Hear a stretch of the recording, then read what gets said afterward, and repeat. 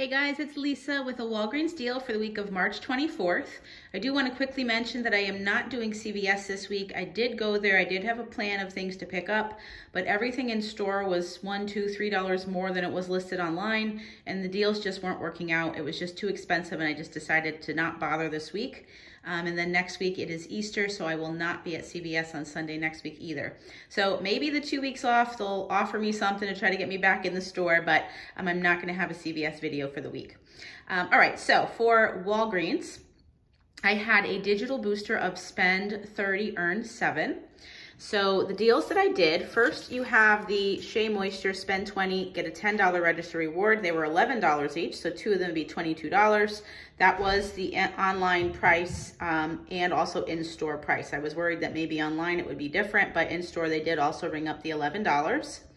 I did have an issue with this though, and I will talk about that in a second. The Satin Care is buy one, get one half off. You earn a $4 register reward, so they were $3.79 and $1.89. And then I have the Rimmel eye makeup remover for $2.69. So it was $30, $37. I had a $3 digital for the Shea and a $2 digital for the Rimmel. So it was $25, $37. I did use some of the manufacturer register rewards to lower the cost. I earned 7 for the spend 30, earned 7. The $10 is where I had an issue. The $10 register reward did not print for me, even though it did show this product. I'm not sure why it did not print. I was there at 7 in the morning, right when it opens up, and Walgreens, at least for me, is known to having issues when they first start a new sale, new deals. So, you know, maybe it's something that will be fixed. Maybe it was just my store. I don't know. The $10 register reward did not print. My store did honor it, and they added it to my account, the $10. But just be aware of that, or just be careful. Typically, if there is an issue, it's fixed pretty quickly. You know, if you're not going first thing Sunday morning, it might not even be an issue for you.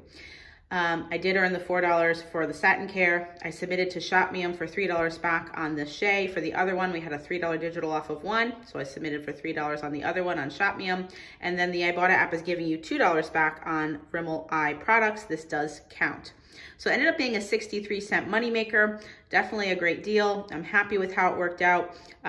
You know, only issue was that register reward not printing for me.